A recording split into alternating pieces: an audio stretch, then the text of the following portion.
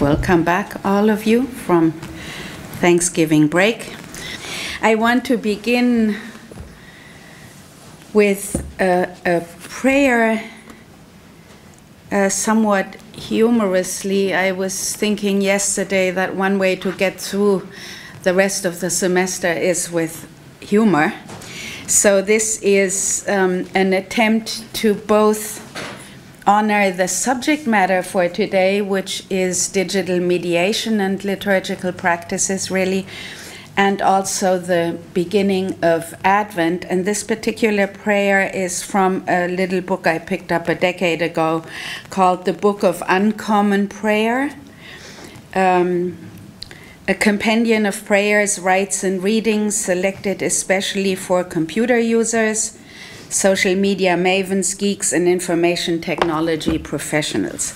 So some of the prayers are very tongue-in-cheek. So you have, for example, on the day's first access to the internet, a prayer for the installation of software, for a prayer for guidance in posting to social media sites, and so on and so forth. I'm choosing the prayer to Saint Gabriel the Archangel because we are in the season of Advent.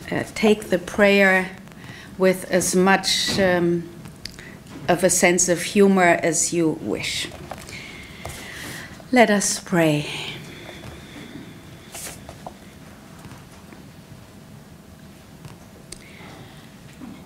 Blessed Saint Gabriel, Archangel, as thou didst announce to humankind the mystery of the internet, so through thy prayers may we receive the strength of wireless signals and courage to get our inboxes to zero. O loving messenger, descend upon all those for whom I wish peace and happiness. Spread your wings over all our social networks and remember us when life and connectivity are difficult. Amen.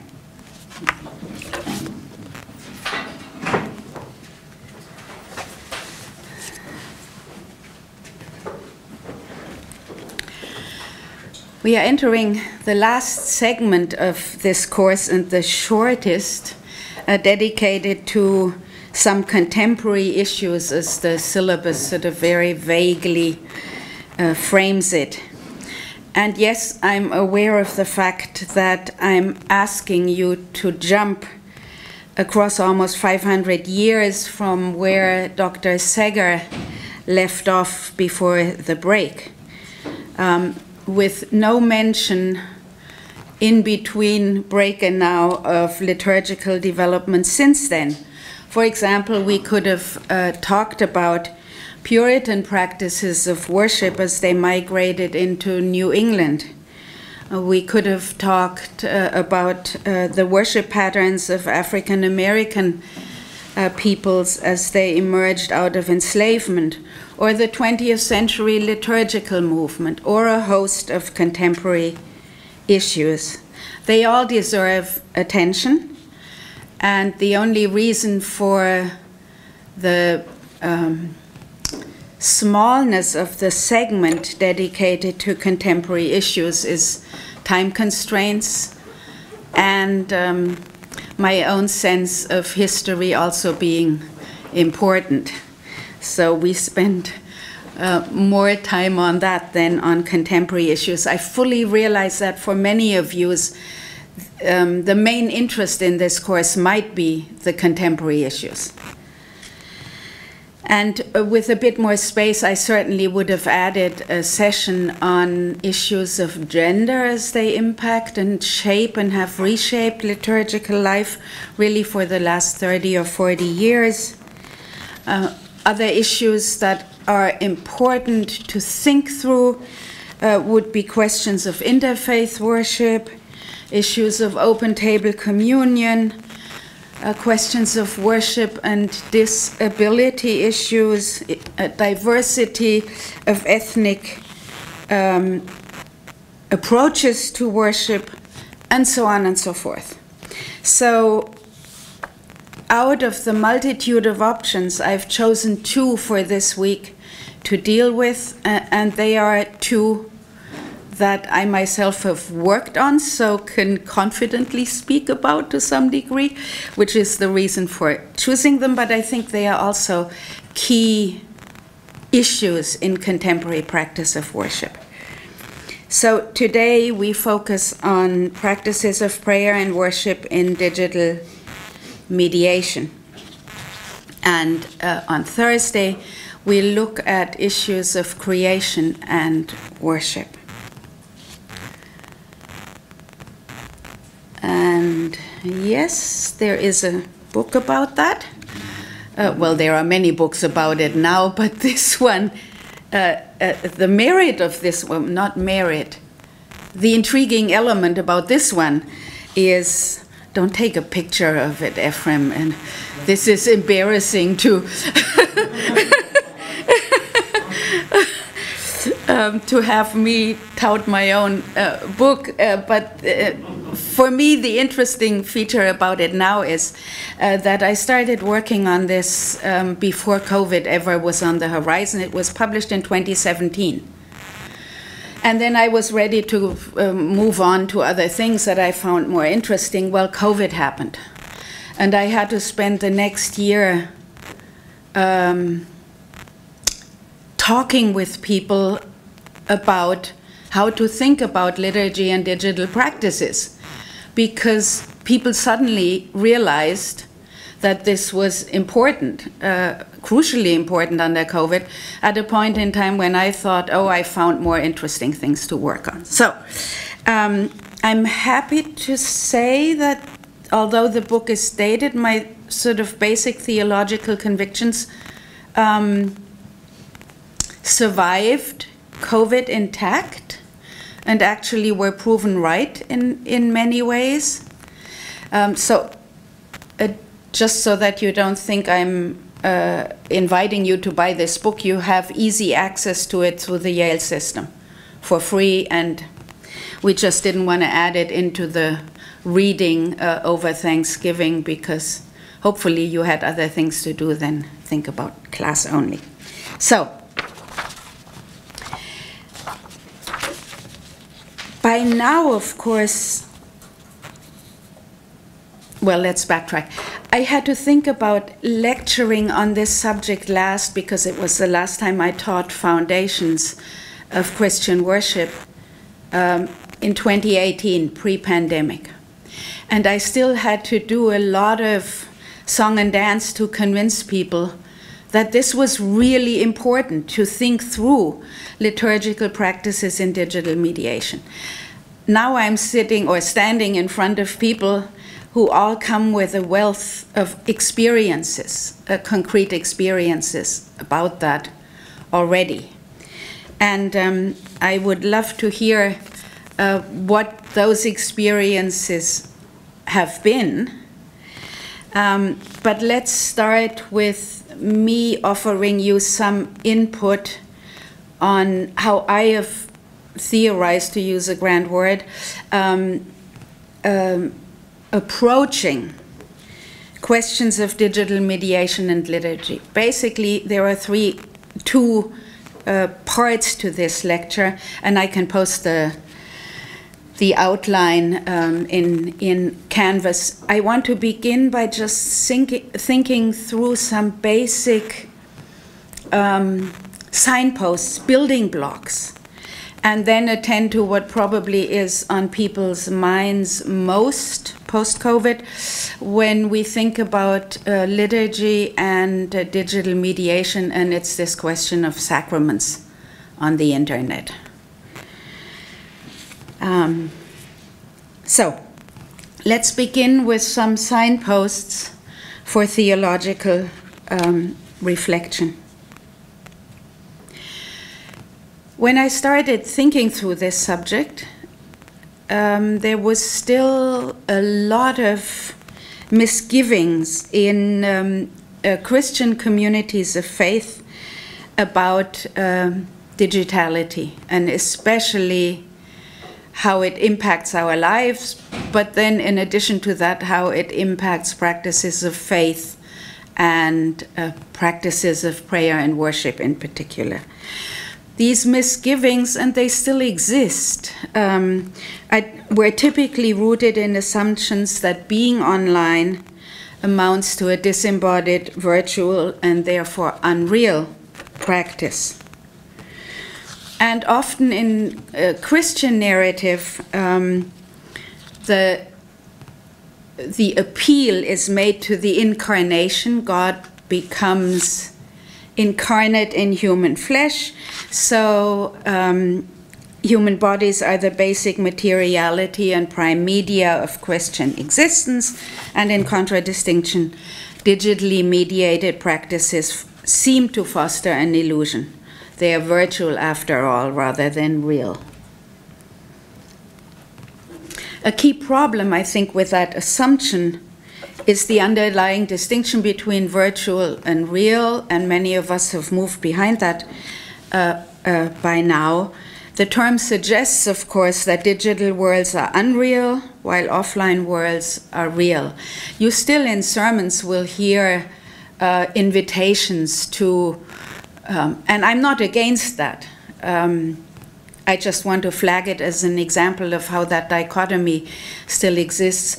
You'll be encouraged to fast from digital media, or to encounter God in real lived life, not in the blogosphere. Or underlying that is this sense that virtual is unreal, and we need to stay as Christians in the real.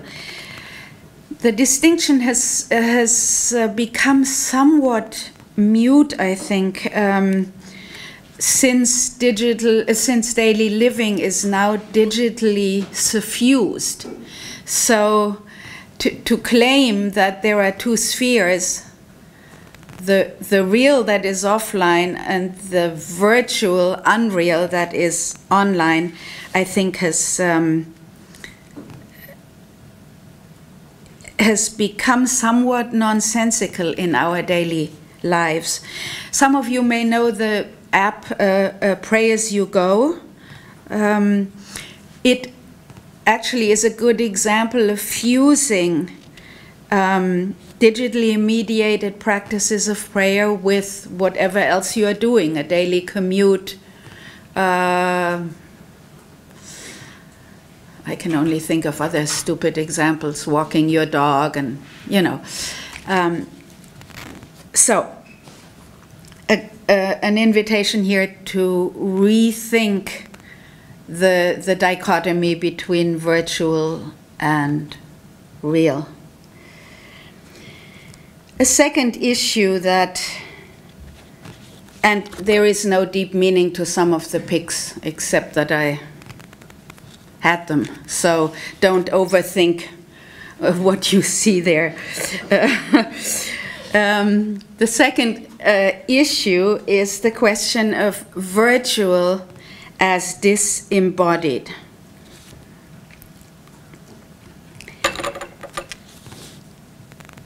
As you sometimes hear in Christian circles still that digitally mediated practices are deficient because they are disembodied. And again, it's the theological claim on which this hinges is that the Christian faith is deeply incarnational, meaning invested in bodies and matter. But in fact, when you step back and think about it, no digital world can be entered, no website accessed, no app installed without a body. It's just that digitally mediated practices do not follow traditional lines of bodily presence. But they are bodily presences nevertheless.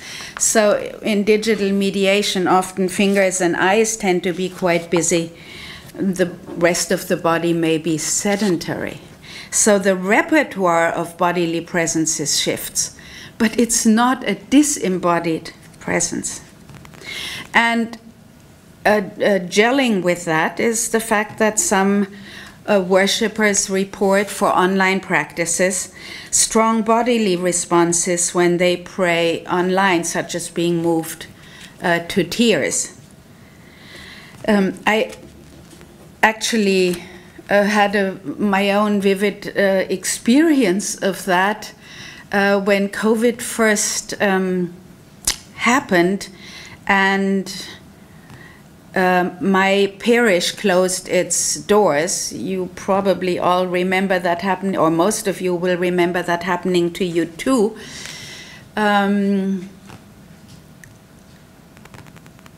Going on, so our services were live streamed.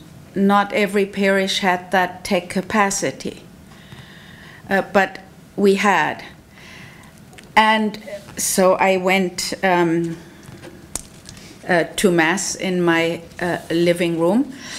But when the live stream first activated and I saw my parish, my sanctuary, empty of course, but I saw it, I was able to have a sense of not being locked up alone.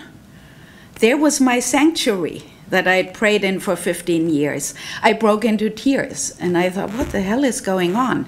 I mean, it's just the visual, but that matters. There are emotional reactions, meaning, yes, we have embodied reactions to digitally mediated practices of prayer. You all will have had your own experiences of those bodily reactions to digitally mediated practices of prayer. Now, what is often identified as a problem, a specific problem of bodily presence in digital social space, is that physical co-presence is absent. Which, of course, is why this became a prime medium under COVID, when social distancing was the way to go. You create liturgical practices in a medium, in a space that cuts out, eliminates physical co-presence, but continues to have simultaneity.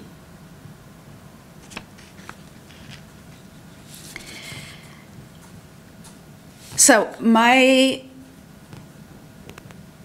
way of theorizing this is that it is best to interpret ecclesial practices online and liturgical practices online on a continuum with offline liturgical practices. There are things that are simply transported between offline and online, but with every change of medium, you also lose some possibilities while you gain others. With online practices, you lose, in many ways, physical co-presence, but you gain other things, and we'll take a look at that briefly in a second.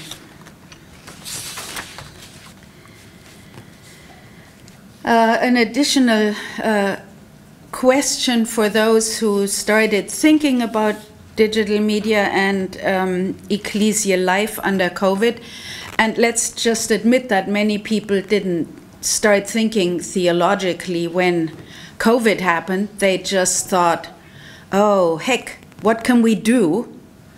I don't have time to think this through theologically now. Nobody did. Well, most people didn't. Some of us get paid for thinking theologically about stuff, so that's a peculiar privilege. Let me stay on script here. So a theological question, of course, was for some people, how do we think of ecclesial community online? And nonsensical picture again for that.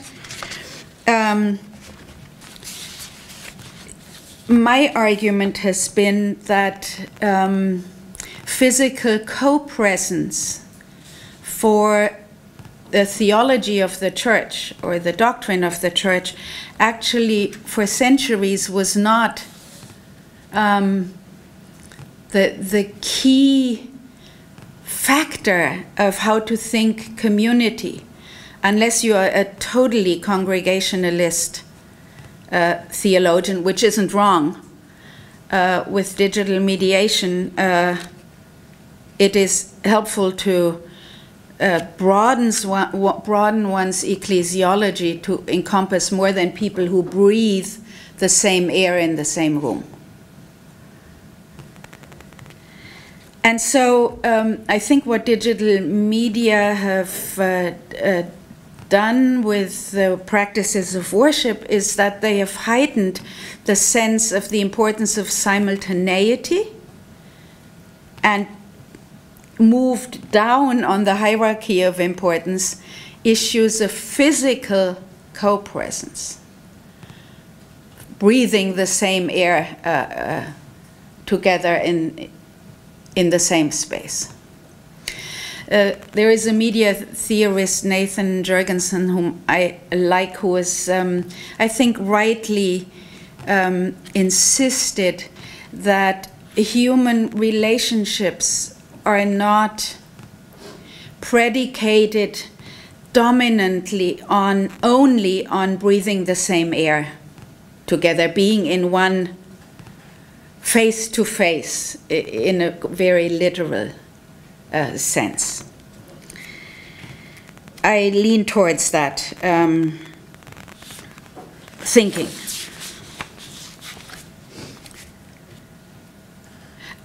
Not least because the physical co-presence, if you think about worship, physical co-presence does not guarantee community.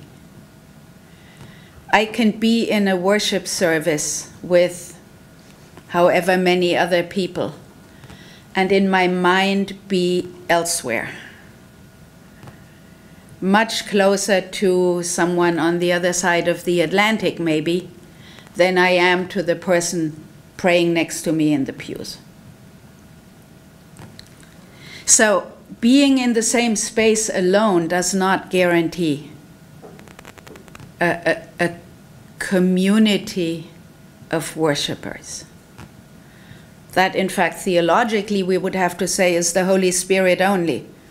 And the Holy Spirit, we assume, isn't shackled to physical co-presence, but can work across digital media as well as other media without problems.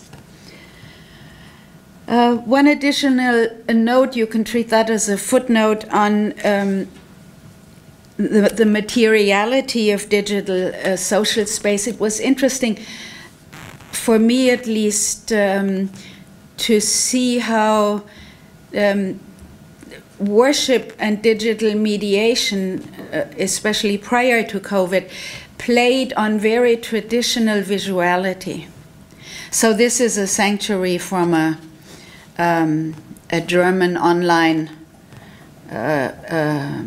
website, church, and they just replicated a medieval Cistercian sanctuary. Why? Rather than digitally mediated images. I mean, they are digitally mediated, but it's the 12th century or 13th century Cistercian monastery. Probably because of the recognition factor and familiarity factor. This looks like church to us. Well, it does to German Catholics, maybe not American folks so much, but so a very traditional visuality.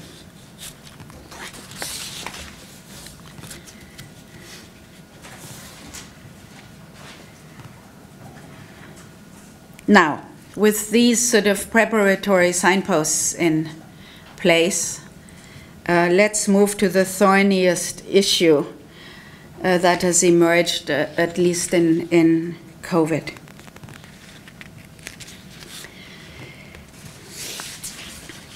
Couple of footnotes to begin with. Sacramental practices in digital mediation. You might think begin to be discussed with COVID, and you would be very wrong. The first evidence I could find of somebody posting about a cyber Eucharist online was 1997, so that's a quarter century ago. People have been thinking about this much, much longer than COVID, but it came, of course, to the front line, so to say, in 2019, 2020.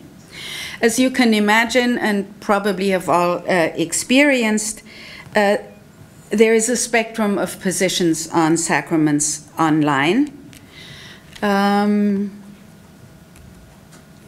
as well as a cluster of very diverse practices when we talk about, and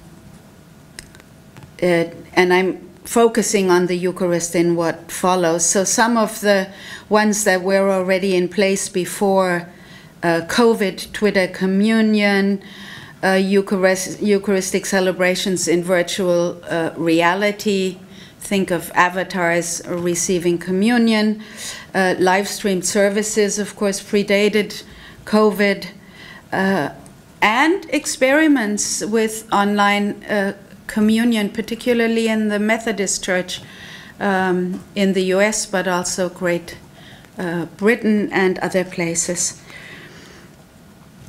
So a spectrum not only of diverse practices, but also of, oh, I'm adding ... because since COVID we have encountered a host of other options about that. A spectrum of positions, just two ends of the spectrum to mark. There is digital denial, a stark claim from the Vatican, and I quote, "There are no sacraments on the internet." You know, that settles that one, you think. The claim was made in 2022, so 20 years ago. But nothing much happens in the Vatican in 20 years.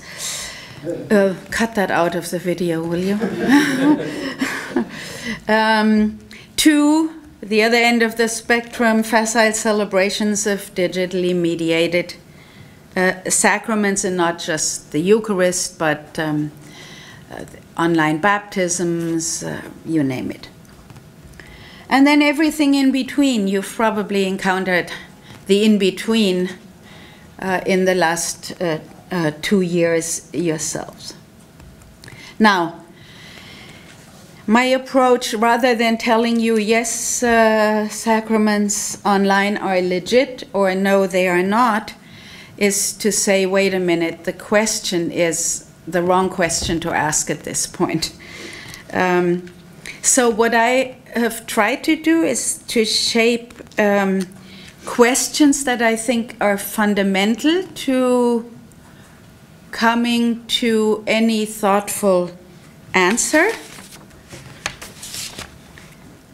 And I have tried to forge questions in part because it seems obvious to me, at least, that there is no one answer that fits all ecclesial traditions, especially when it comes to the Eucharist. Theological positions in place before you ever move online about the presence of Christ in the elements fundamentally marks how you will have to think about online practices, okay?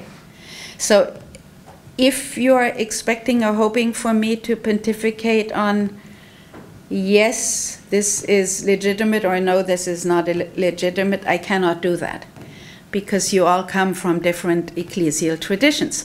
So what I can do is to highlight some questions that I think each ecclesial tradition would have to answer.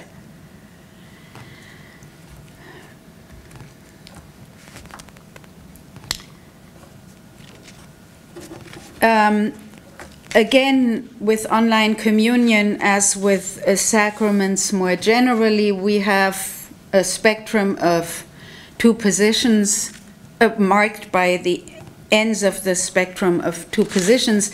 The one is contra. Christian sacraments are wedded to physicality and matter. Again, the incarnation, or the physicality and matter of bread and wine. So there cannot be a digitally mediated Eucharistic sharing, and churches that argued in that vein ended up with two positions under COVID. One was to fast from Eucharist and just not have digitally mediated Eucharistic celebrations, but just say, okay, we don't have that option. And we aren't the first ones who never had that option. I was reading again the account of Catholics who were Jewish being carted off to concentration camps, and they had priests and faithful and religious huddled together. They had even Eucharistic elements, but they weren't allowed to have a Eucharistic celebration. So you fast from a Eucharistic celebration. COVID wasn't the first example ever that visited that on the church. The other option was to live stream Eucharistic services and invite the faithful who celebrated in front of their screens to a form of what is called spiritual communion. Essentially inviting Jesus into their lives and hearts and bodies without the elements being partaken of. Who belonged in that camp? Who had worship services like that? A good number of people. Interesting. Okay.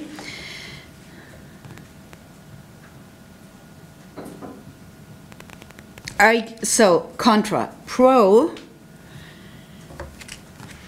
these developed along two different trajectories for the most part. The first foregrounded pastoral and missional concerns. So the narrative is something like, the church is called to bring good news to all, wherever they may be found. People are now only able, now under COVID that is, to enter a sanctuary in digital mediation and to share in communion in digital mediation. So that's what we do. And many communities ended up inviting their faithful to set up bread and wine, or a version of bread and a non-alcoholic drink in front of their computers, and share and partaking the elements together when a live streamed service came to that point. Okay. Yeah, I'm going to keep that to myself. The second theological strategy that undergirded those attempts, the sort of pro approach, is the conviction that God's power to mediate grace is boundless. So God isn't shackled to physical co-presence, God isn't shackled to, God's grace isn't shackled to offline realities only. God doesn't have a problem with being present through and in digital mediation. Who sort of experienced that reality of, okay, some people? Okay. There is, of course, a way, so I'm now going to the footnote that I thought I'd save myself, but it's we shouldn't think too narrowly here. Even communities that invited people into spiritual communion only, I don't see why having in front of your computer screen bread and wine to deepen the visuality of the elements, it couldn't be a possible approach, even if you leave open the question as to whether through digital mediation this becomes the body and blood of Christ. Okay, that's sort of theological gymnastics to the nth degree, but now, oops, sorry, I should have pressed that button sooner. Some thoughts on COVID. I need to watch the time also, okay.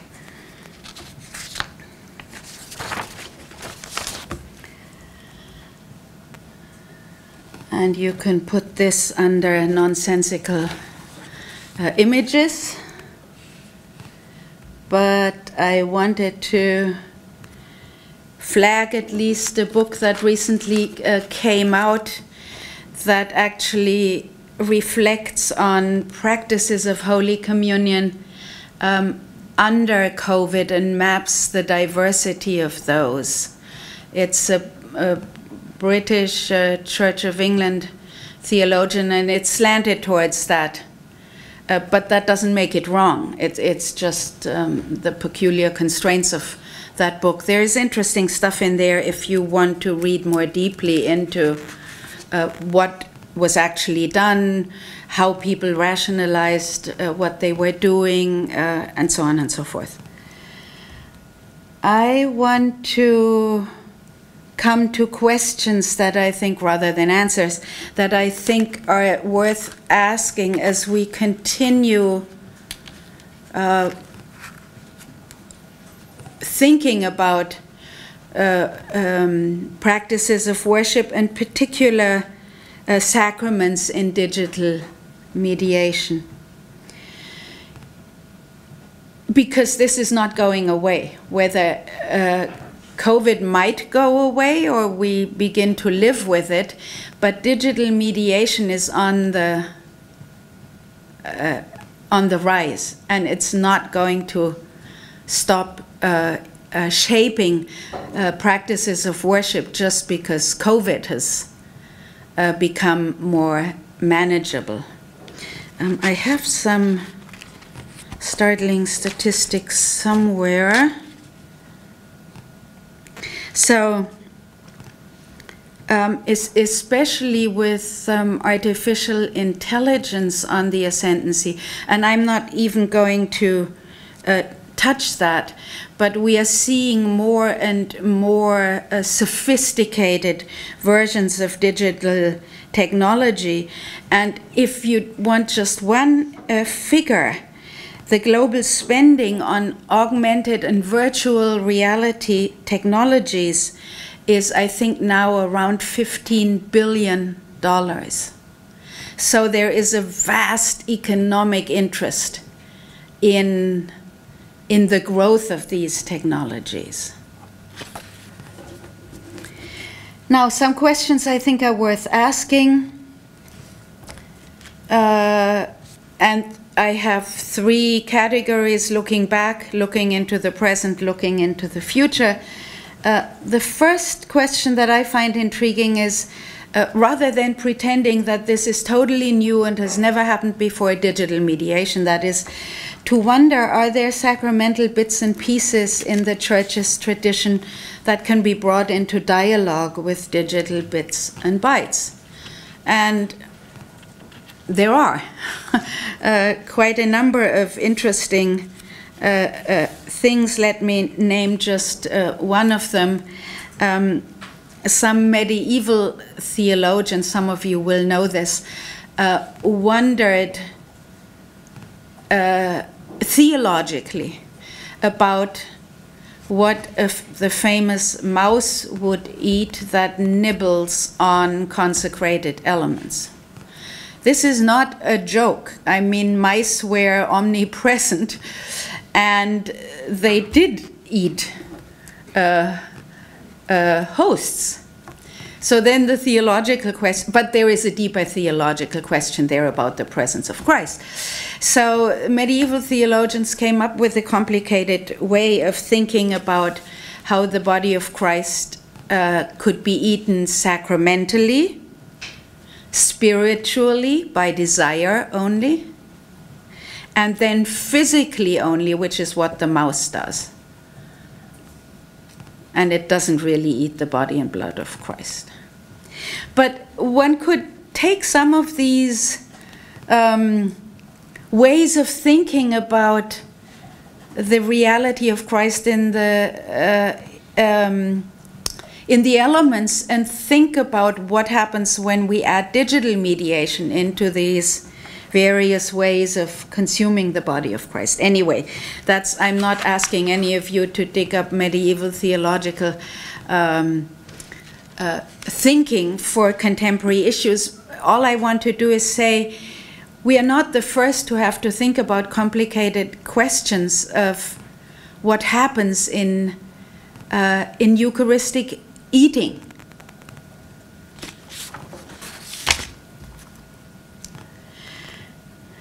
More could be said. Questions that emerge from today, I think, that I find important is what exactly is the key problem when we think about particularly the Eucharist in digital mediation? Is it physical proximity? It cannot really be, because there is more to being church and the body of Christ than physical proximity. Is it the question of matter? So the fact that in digital mediation people do not share the same matter.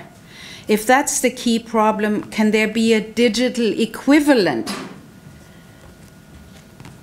for matter in cyberspace? What might it be?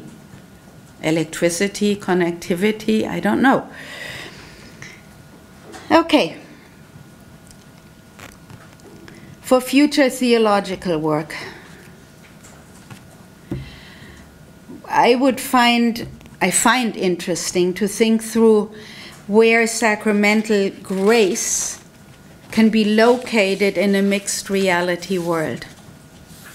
In a world that does no longer live only offline, but has created multi-sites and mixed realities.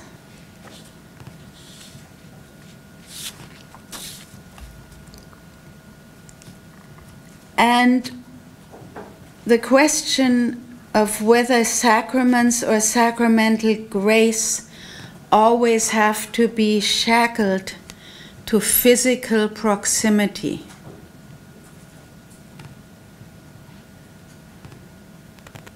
Can the anointing of the sick happen in digital mediation?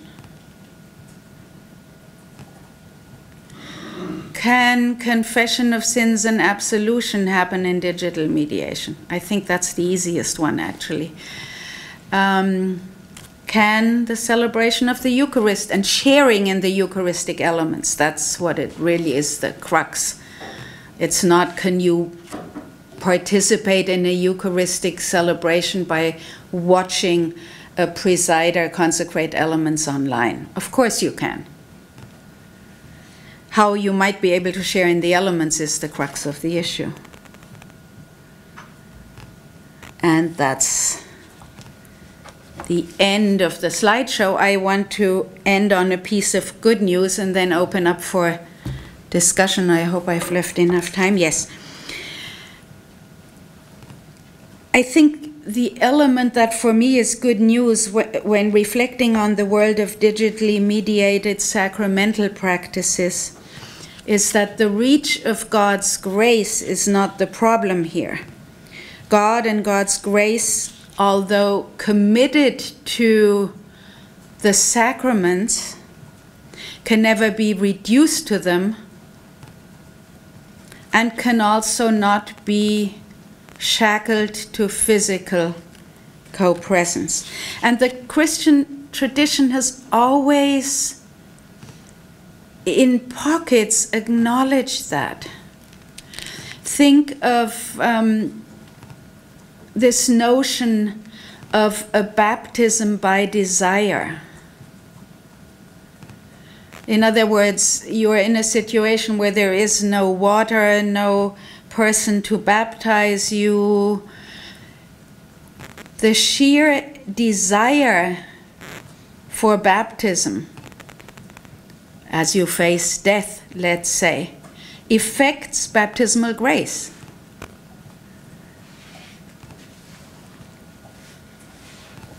The Church has maintained. So there